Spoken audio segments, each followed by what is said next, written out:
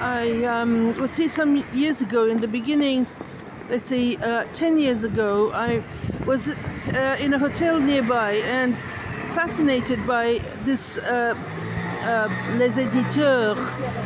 This is a bar, actually. It's not. They have such strange, important names for bars here. You know, it's really creative. It was a very beautiful area.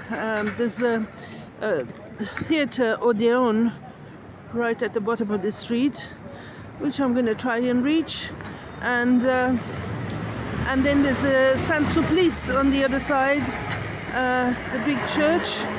But this is a very interesting area, full of different things. The Saint-Germain is famous, and well, close to the Montparnasse station. So